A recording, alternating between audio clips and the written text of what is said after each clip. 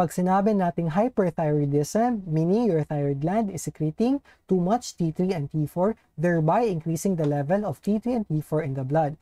Pag sinabi nating hypothyroidism, meaning your thyroid gland is secreting less level of your T3 and T4, thereby decreasing the amount of your T3 and T4. Pag sinabi nating euthyroidism, there is still a normal level of your T3 and T4. Let's start first with hyperthyroidism. Pag sinabi nating hyperthyroidism, there is heat intolerance and tachycardia. There could also be weight loss, weakness, emotional lability, and tremor. But the common symptoms that we really observe to our patient is really your tachycardia. The most common clinical syndrome associated with hyperthyroidism is actually Graves' disease. Graves' disease is an autoimmune disorder wherein there is a circulating antibodies to the TSH receptor. So these antibodies mimic the action of your TSH and can stimulate your TSH receptor in your thyroid gland, thereby increasing the level of your T3 and T4. How do we differentiate primary hyperthyroidism from secondary hyperthyroidism? Pag sinabi nating primary, the primary refers to the main organ itself. So ang primary refers to your thyroid gland. Pag sinabi nating secondary, this refers to your pituitary gland. So how do we differentiate the two? Pag primary hyperthyroidism, ang may problema ang thyroid. Kasi nga, hyperthyroidism, meaning there is increased level of T3 and T4. Since your hypothalamus and pituitary is still normal, then what is the normal mechanism of the body or the normal response of the body is to depress the level or suppress the level of T3 and T4. How? By decreasing the level of your TRH and TSH. That is why in primary hyperthyroidism, T3 and T4 is increased, your TRH and TSH is actually normal, is actually low. In secondary hyperthyroidism, what happens is that the problem is in your pituitary gland. In pituitary gland, there is too much TSH. TSH is secreted. Then, this TSH will further stimulate your thyroid gland to secrete more T3 and T4. Thereby, in secondary hyperthyroidism, increase na ang iyong TSH, increase din ang T3 and T4. Since normal ang ating hypothalamus, what gonna be the normal response of the TRH? It's gonna be to lower the level of TRH. So, in secondary hyperthyroidism, TRH is low, your TSH and your T3 and T4 are higher.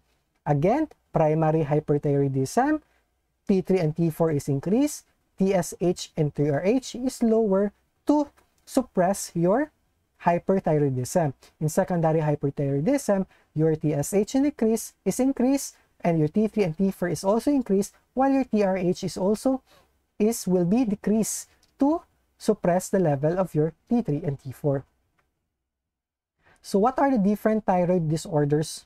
So these are the different thyroid disorders. We have could be thyrotoxicosis, Graves' disease, or your diffuse toxic goiter, subclinical hyperthyroidism, and we have your subacute granulomatous. So again guys, when I was still a student, medtech pa ako dati, I'm really confused about the definition of how do I differentiate goiter from thyrotoxicosis from hyperthyroidism.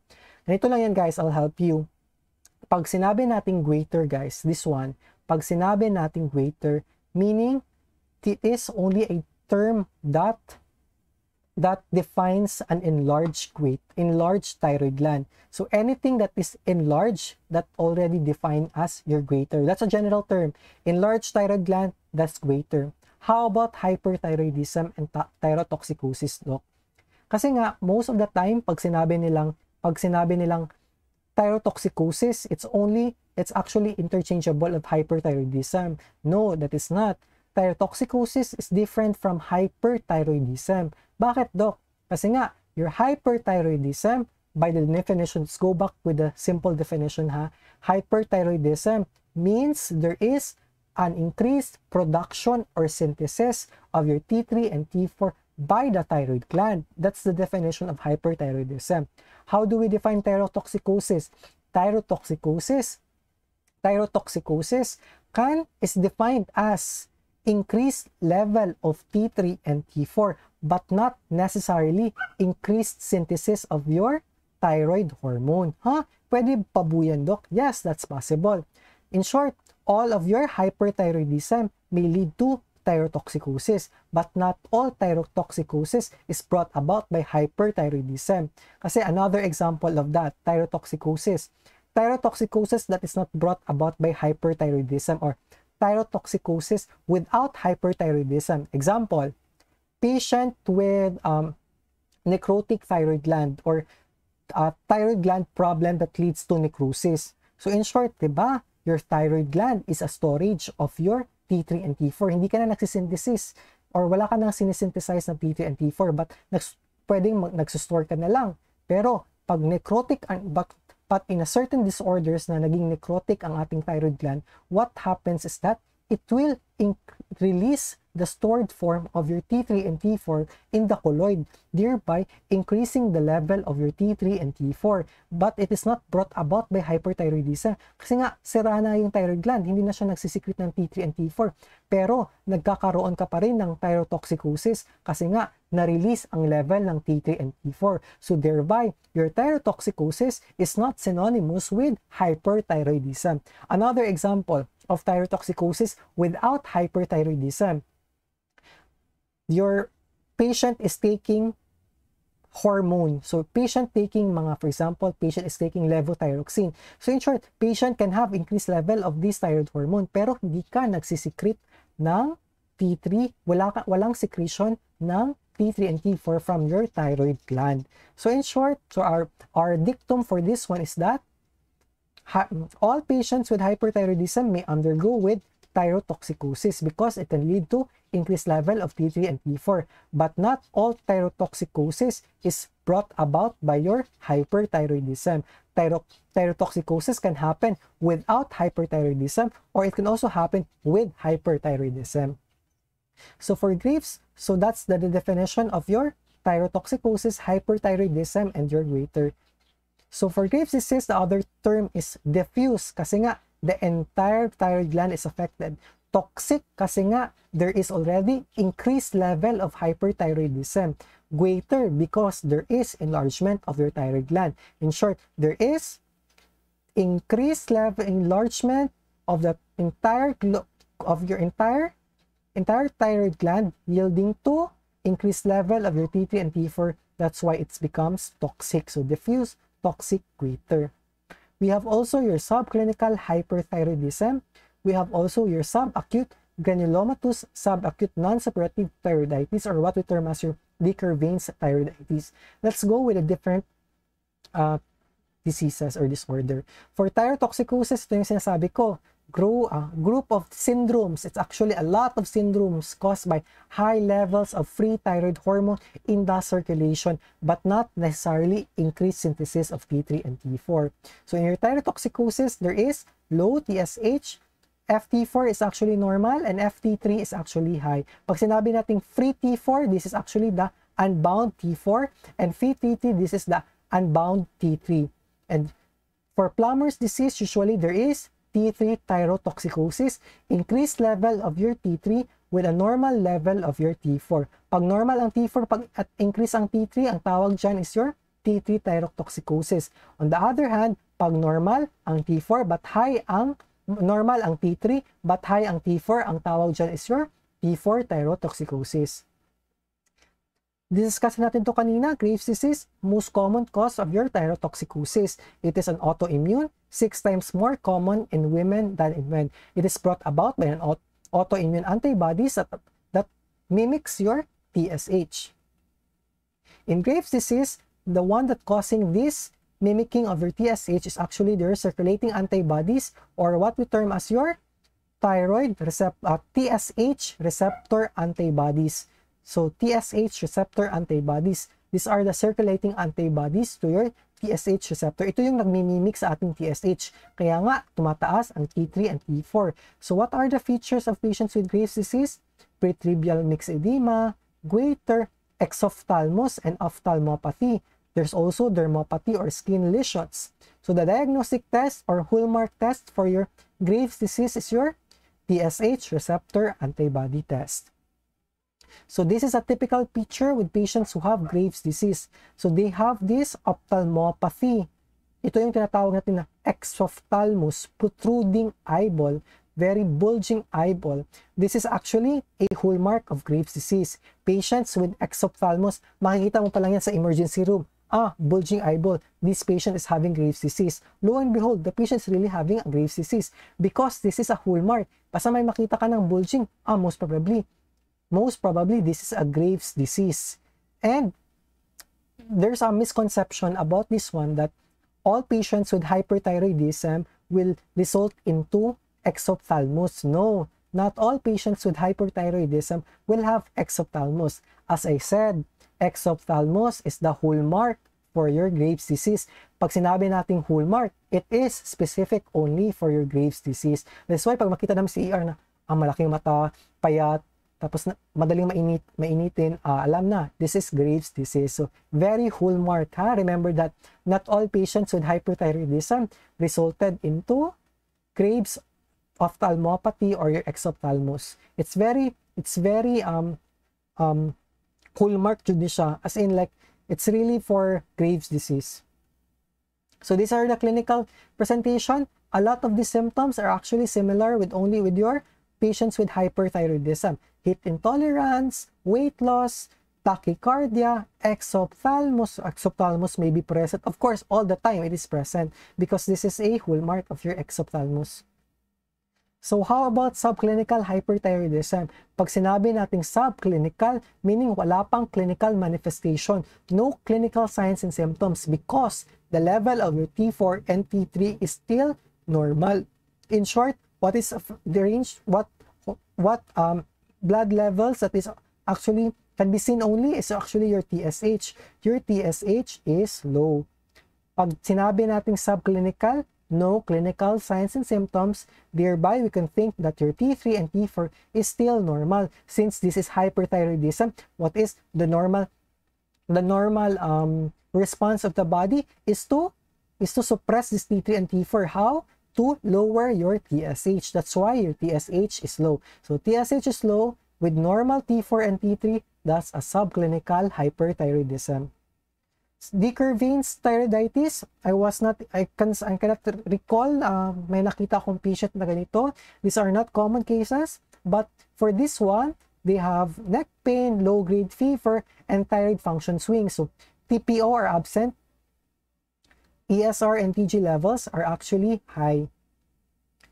Now let's proceed with our next problem. This is gonna be our hypothyroidism. So in hyperthyroidism, usually the signs and symptoms: hoarseness, cold, sensitivity, dry skin, constipation, bradycardia, and muscle weakness. For hypothyroidism, we have three types. We have primary, secondary, and tertiary. Again, ulit-ulitin natin to ha. Pag sinabi nating primary hypothyroidism, it has something to do with your thyroid gland. Pag sinabi nating secondary hyperthyroidism, it has something to do with your pituitary. Pag sinabi nating tertiary, it has something to do with your hypothalamus. So primary, thyroid; secondary, pituitary; tertiary, hypothalamus. So from here to here to here, paakyat. Primary, secondary, tertiary. Primary, thyroid; secondary, pituitary; tertiary, hypothalamus. So let's isa-isahin natin. Pag sinabing primary hypothyroidism, kasi nga hypothyroidism, it is expected a level of T3 and T4 is low. Primary hypothyroidism, the problem is in your thyroid gland. So it does not secrete enough T3 and T4. Since the problem is in your thyroid gland, now the normal feedback mechanism towards your pituitary and your hypothalamus is to increase this level. So in short, your TSH and your TRH is high. Kasi nga gusto mong pataasin ang T3 and T4. Kaya lang may problema ang pituitary. Kaya nga kahit pataasin natin ang TSH and TRH, it will not cause now the increase of your T3 and your T4. So in short, your T3 and T4 will low, your TSH and TRH as a normal feedback mechanism is to increase its level. In secondary hyperthyroidism, ano ang problema? Ang problema natin is in your pituitary. Kasi nga, tawag natin hypothyroidism. Pituitary ang problema, tapos hypothyroidism. In short, your TSH is low. Since your TSH is low, it will result into low levels of T3 and T4. But what's gonna be the normal feedback mechanism, your T3 and T4 will send signals to your hypothalamus to increase the level of your TRH. But still, the problem is your pituitary. It will not respond to your TRH. That's why your TRH, even though is high, still your TSH will be low. Mataas ang TRH, mababa ang TSH. As an effect, T3 and T4 will also be low. That's your secondary hypothyroidism. How about your tertiary hypothyroidism? The problem now is in your hypothalamus. You cannot secrete enough TRH. Since you cannot secrete enough TRH, what will happen? Your TSH will also be low. If low ang TSH, what will happen? Your T3, T4 will also be low. So in short, in tertiary, everything is low. In secondary, what is low is your T3, T4, and TSH only, but high in TRH. In primary, since the problem is only in the thyroid gland, you cannot secrete the normal levels of T3 and T4. So the problem here is only in your T3 and T4 low levels, but as the normal response of the body is to increase your TRH and your TSH. I hope this is clear. If you cannot still understand this one, just PM me anytime.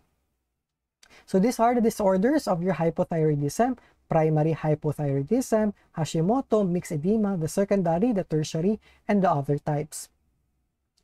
Ito na, primary hypothyroidism. We already discussed this one.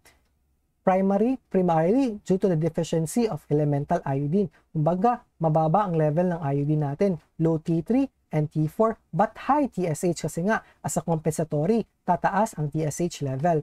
Also caused by destruction or ablation, or for those who undergo surgical removal, RAI, treatment, radiation, or drugs such as your lithium. So in short, patient who had hyperthyroidism, kasi kagala ng patient ko, di ba?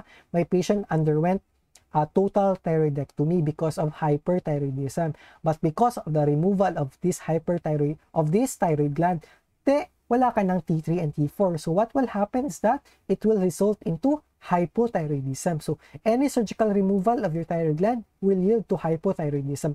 That is why in patients who undergo surgical removal of your thyroid gland, they have to be maintained on hormonal drugs, specifically your levothyroxine, to maintain the level of your T4 and T3. That's why it's gonna be a lifetime management or medical treatment with your hormonal management or hormonal medication. Permanente na yan, forever na yan guys, na you have to take that drug. What is Hashimoto? The same. Hashimoto is also an autoimmune. The same with your Graves' disease. Chronic kasi nga matagal na ito. Autoimmune because your own body is attacking your thyroid gland, leading to IDTs, itis, inflammation. Chronic, matagal na. Autoimmune, your own cell is attacking your thyroid gland, leading to inflammation, kaya nga itis. So chronic autoimmune thyroiditis. The most common cause of a primary hypothyroidism. Kanina, what is the most common cause of primary hyperthyroidism? It's your Graves' disease. Sa hypothyroidism, it's your Hashimoto's disease. It's also an autoantibody. It's also associated with the enlargement of your thyroid gland. Ito yung Hashimoto, there's already a greater or enlargement of your thyroid gland. Same also with Graves' disease. They can also manifest with greater. Hashimoto's thyroiditis, it is the inflammation of your thyroid gland. Kasi nga, itis, anything that ends with itis, that means inflammation. It is an autoimmune disorder wherein the antibodies attack the thyroid gland. What are the symptoms? There may be greater fatigue, muscle weakness, and weight gain. So these are a typical presentation of patients with hypothyroidism. So for hypothyroidism, what is positive? What you can detect in the laboratory is actually the presence of your TPO antibody. And it is also, your TSH is also increased kasi nga, remember Hashimoto, it's a primary hypothyroidism. The problem is in your thyroid gland. Since your thyroid gland cannot secrete the level of your T3 and T4, it will, as a normal body's response, it will increase the TSH level. For the hypothyroid mixed edema, it describes the peculiar non-pitting swelling of the skin. So the common presentation of patients with mixed edema is puffy face, weight gain, slow speech, eyebrows thin, dry and yellow skin, and anemia. Still typical of your hypothyroidism. Actually, the most severe form of your mixed edema, which is a primary hyperthyroidism, is actually the patient can undergo coma. That's what we term as your mixed edema coma. How about secondary hyperthyroidism? So secondary hyperthyroidism, pwedeng may destruction or may pituitary adenoma tayo sa ating pituitary gland. If may destruction ang ating pituitary, remember, secondary, anong iisipin natin? Iisipin natin ang pituitary. Anong sinisikret ng pituitary? Is your TSH. Since this is hypo ito, that's thereby decreasing the level of your TSH. So low TSH, as a result, low T3 and low T4. For tertiary hyperthyroidism, the problem is your hypothalamus. So your hypothalamus, since it is hypothyroidism, it is secreting low level of your TRH. Low level of your TRH, thereby causing low level of your TSH, thereby low level of T3 and T4. Next is your congenital hypothyroidism. What is this? Your congenital hypothyroidism, there is a defect or dysfunction or the development or function of your gland. Retarded physical and mental development. That's why congenital hypothyroidism. There's a problem actually. It's a congenital defect. A problem in the development of your thyroid gland. Hindi nag-develop ang thyroid gland ng bata. So what happens is that there will be retardation of your physical and mental development. Remember, your thyroid gland, your thyroid hormone can stimulate the production of your growth hormone. Remember that. And also, it is essential for your CNS development. That's why children who are born with congenital hypothyroidism, they're actually mentally retarded. So the screening test for that is your T4 and your confirmatory test is your TSH. Since the problem here in congenital hypothyroidism is in your thyroid gland. Pag problem sa thyroid gland, anong nangyayari? Low ang T3 and T4. Paano magko-compensate ang anong mangyayari sa TSH natin? Kailangan mag-compensate. So in short, it has to be increased. So your TSH is increased, your T4 is decreased.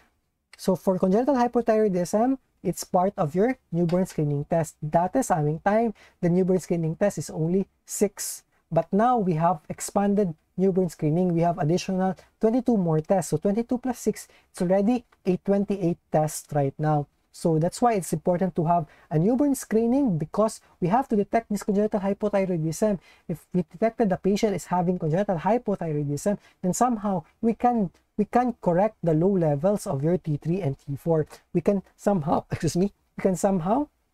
prevent physical and mental retardation.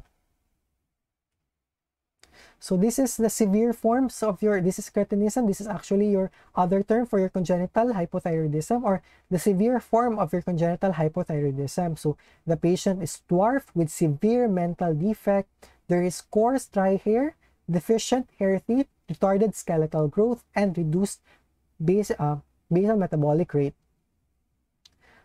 For subclinical hypothyroidism, it's actually the same kanina. Pag sinabing subclinical, it's only mild. No clinical sign and symptom. Since this is hypothyroidism, what is expected with your TSH? It should be high as a normal response to a hypothyroidism. Pero since this is subclinical, your T4 and T3 are still normal. No clinical signs and symptoms. T4 and T3 is still normal, but ang may problem is your TSH. It's already slightly high. Now, there are also disorders that could also lead to euthyroidisms. What are these? It refers to abnormal thyroid hormone levels clinically and biochemically. So, patient may have quater, so patients may have enlargement of their thyroid gland, but still their level of your T3 and T4 is still within normal. Or patients may have thyroid adenoma or thyroid carcinoma. So even though the patients have thyroid carcinoma, they can still have normal levels of T3 and T4 depending on the type of cancer of the patient. Meron tayong tinatawag na subclinical hyperthyroidism and subclinical hypothyroidism. Actually, we already discussed this one a while ago. Pag sinabing subclinical, your T3 and T4 are normal regardless of whether this is hyperthyroidism or hypothyroidism. Ang iisipin na lang natin ang TSH level. Again, subclinical, Obviously, T3 and T4 are normal kasi this is mild, no signs and symptoms. Ang isipin na lang natin is the level of your TSH. Pag TSH, subclinical hyperthyroidism, what is expected? Kasi nga, isipin natin hyperthyroidism. Ang normal response ng body is to suppress the hyperthyroidism. So in short, the TSH must be low. So in subclinical hyperthyroidism, the TSH is low. In subclinical hypothyroidism, normal T3 and T4 pero hypothyroid ang patient. Hypothyroid ang kanyang picture, meaning T3 and T4 is low. So anong dapat mangyayari sa TSH niya? Low ang kanyang T3 and T4. Dapat, as a normal response, tataas ang TSH. So in hyperthyroidism, TSH is low. In hypothyroidism, TSH is high. Opposite lang sa name nila. Pag subclinical, normal T3, T4. I want you to know these two important effect or terms. Meron tayong tinatawag na Wolff-Chaikoff effect and Joad-Basedow effect. Ano ito? Guys, when we say Wolff-Chaikoff effect, it is an autoregulatory phenomenon whereby large amount of ingested iodine acutely inhibits your thyroid hormone synthesis. In short, giving of more than enough iodine. So, excess iodine can lead to inhibition of your thyroid hormone synthesis. Kaya nga, when we have patients who have hyperthyroidism na sobrang tachycardic na, patient is already in attack. So what we give is we give a potassium iodide salt solution, your KISS solution. So this KISS solution is actually rich in iodine. And this iodine, increased excess amount of this iodine can inhibit your thyroid hormone synthesis. So that's what we term as your Wolff-Chaikoff effect.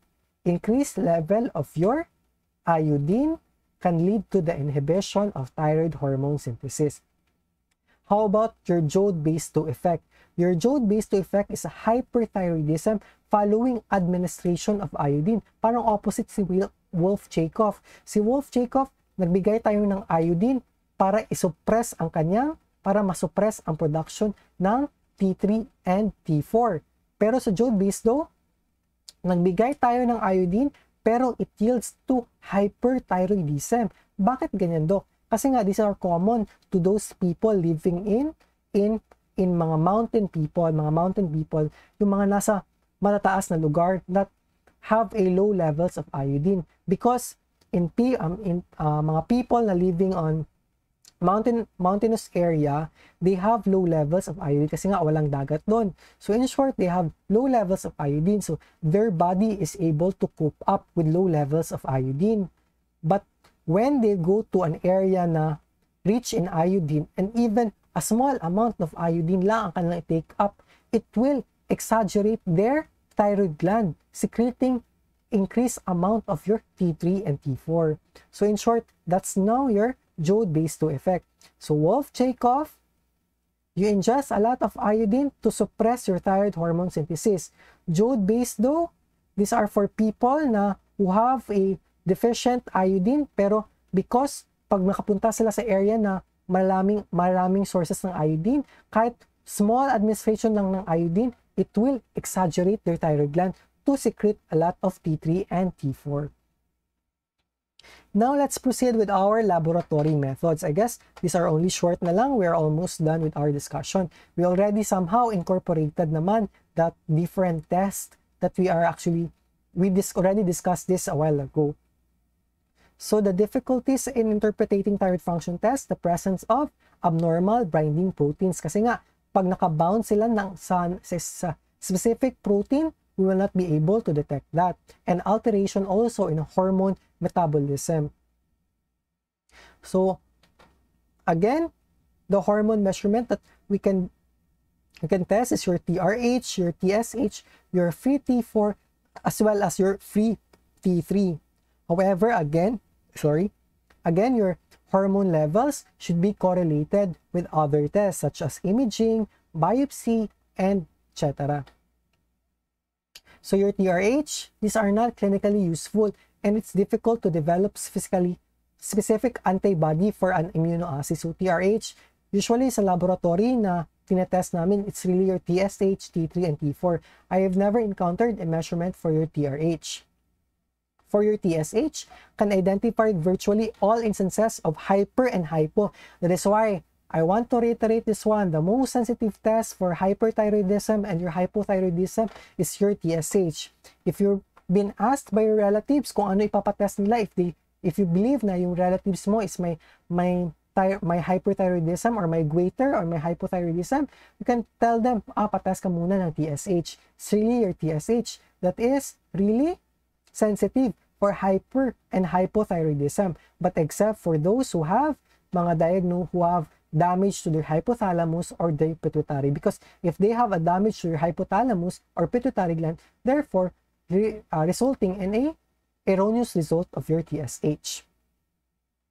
So for TSH, we have different immunoassay: first generation, second generation, third generation, and fourth generation. I just don't mind this one. It is very technical. These are two technical ones.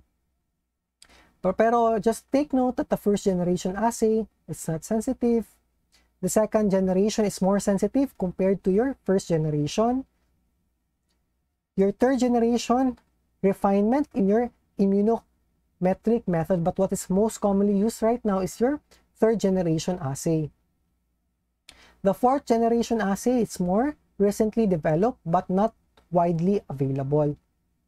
Your FT4, these are the biologically active fraction. We have the different tests. We have symmetrical dialysis, ultrafiltration type, and your tandem mass spectrometry. Ano nga yung, I remember this one, di ba? Yung mass spectrometry, di ba? It has a law. Yung, I forgot what was that law. The principle of your spectrometry, it's your parang Beer-Lambert's ba yun? Beer-Lambert's law, which states that, ano nga yun? I forgot.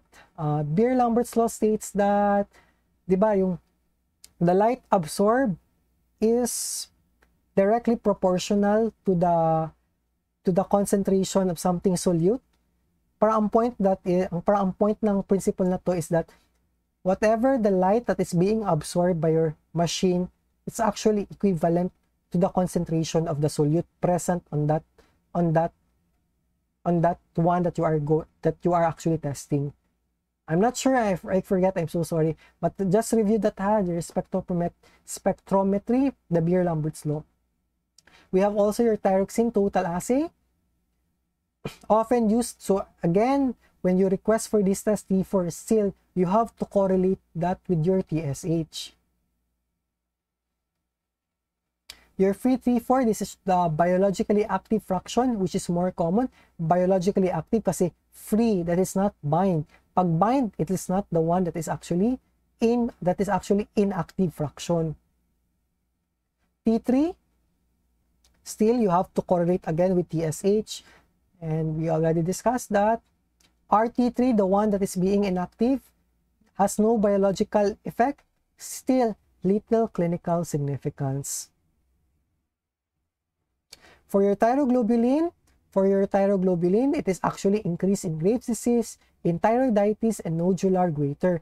Your thyroglobulin is a tumor marker for thyroid malignancy. So that's why it is also used for follow-up patients with thyroid malignancy post-operatively. That's why my patient who had undergo thyroidectomy from a papillary carcinoma, the test that we usually request is your thyroglobulin. We want to check if there is recurrence of your malignancy. So this is a very good tumor marker for thyroid malignancy. Please remember this one.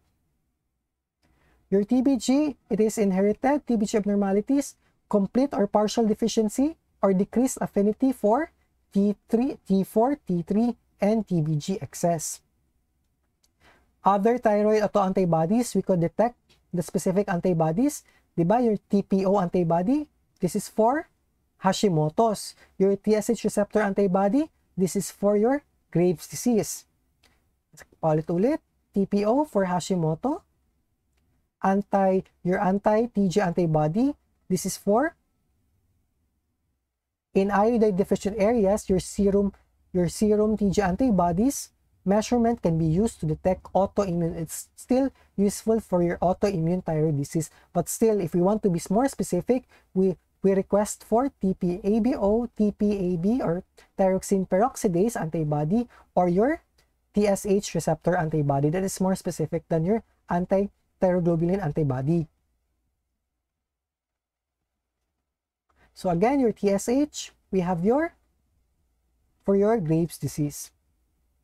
We also do your urinary iodine, but this is not common. I never encountered, or I never done in my life, or never requested urinary iodine. But this is only to assess the dietary iodine intake. For iodine deficiency disorders, accurate estimate of your dietary iodine intake. These are usually the normal urinary iodine level. Pag more than 100, normal, 50 to 99, mild deficiency, 20 to 49, moderate deficiency, less than 20, severe deficiency. Again, let's review. Thyroid hormones, primary hypothyroidism, primary hyperthyroidism. So, pag primary refers to your thyroid gland. Thyroid gland ang problema. Sige nga, primary hypothyroidism. Clue terms na natin, hypothyroidism. Therefore, this is low. This is low. Primary hyperthyroidism, your thyroid hormone, is increased. Since the problem is in your thyroid gland, then the body can compensate using your TSH and your TRH. TSH, ano nangyayari? Primary hypothyroidism, kasi nga, mababa ang T3 and T4. As a compensatory mechanism, your TRH will be increased. Since increase ang TRH, your TSH will also be increased. Primary hyperthyroidism, ang problem, ang thyroid gland. So in short, hyper siya. T3 and T4 will be your increase. Your thyroid hormone will be increased. Since normal ang ating pituitary and your hypothalamus, the normal mechanism will be to decrease now your level of your hyperthyroidism through decreasing the TRH and your TSH. I guess it's just easy, guys, as long as you remember the problem. In a primary, the problem is your thyroid gland. In secondary, the problem is in your pituitary gland. In your tertiary, the problem is in your hypothalamus. I hope that this is gonna be our last slide, and I hope that you had a good discussion for today. I know it's quite overwhelming again. If you have any question, please do not hesitate to ask me.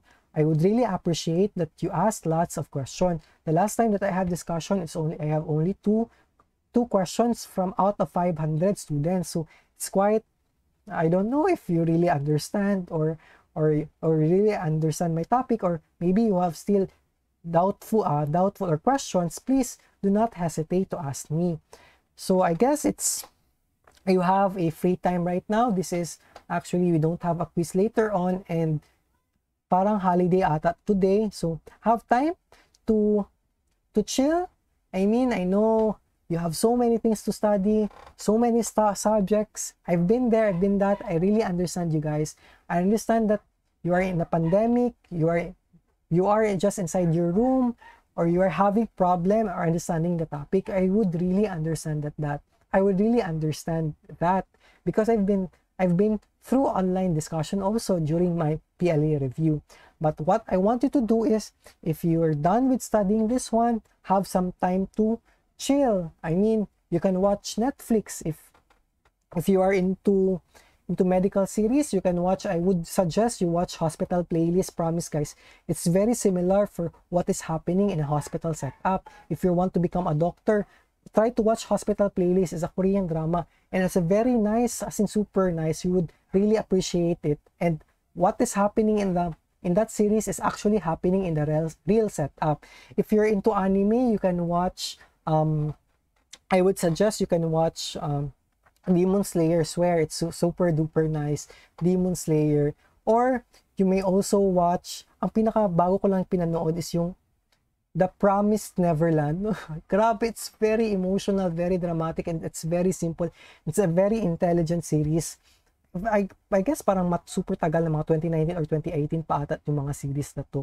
And of course, if you are a gamer, you play. If you're done studying, I'm a fan of playing PS4. Ang masuggest ko talaga ni i-play nyo. Bago ko lang na-play to, but I guess this game is still new. Last 2020 lang. You try to play Ghost of Tsushima. It's a very nice story, very nice graphics. Everything is so nice. So I hope have time to chill. If you're into reading books, you read books. if you want to travel, I mean, have the precautions lang, as long as with your family, if your family knows about it, as long as precautionary. But as long as you have time to chill, go for it, relax, and still, I hope that you had fun enjoying my discussion. So before I end this one, we will, of course, we'll still have, for my quiz next week, we will still have a simple multiple choice, simple true or false, matching type, and most especially, ang pinaka-favorite natin is your case series type. In your case series type, I'll try my best. I will try to be more considerate. Of course, I have to, because the last time I recall, I have a question about yung isang may urinalysis part, and I was really shocked that majority of you, even though for those who answered, kahit yung mga taong they get a 28 score, 27 score, majority of you answered urinary tract infection, and I was really shocked na I did not discuss UTI. Kahit ang sa bacteria doon is many, it is not an indication of UTI.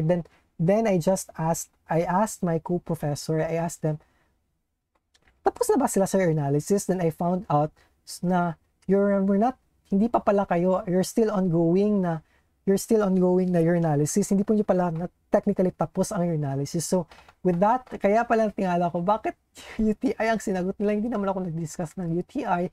Kung sinagot pala DM, pwede pa yun, or diabetes insipidus. So, for this time, I will try to be more considerate. So, for the last exam or for the last quiz, I will adjust your scores because it was very low, and I will try to adjust it because I have to consider it. Hindi pala kayo natapos ng urinalysis. So as a clue na lang for your urinalysis ha, it doesn't mean that maraming bacteria, it is already urinalysis. You have to look back again with your leukocyte esterase. Leukocyte esterase is a very good indicator if the patient has urinary tract infection. If positive ang kanyang leukocyte esterase. Plus, you check for the WBC. The WBC of the patient is only 2 to 3. That's actually normal. It's already UTI when it's more than 5, 6, 7, or more than that. Even though the bacteria, many ang bacteria, it could mean that the patient will only have asymptomatic bacteriuria, but doesn't mean the patient have urinary tract infection. Okay, so much for that. I will adjust your score for the last quiz. Ako na bahala dun. So, for that, I hope that you learned something from tonight. It was overwhelming, and hoping for another discussion next semester, next term by the midterm. Thank you, everyone, and have a chill weekdays. Goodbye. Bye-bye.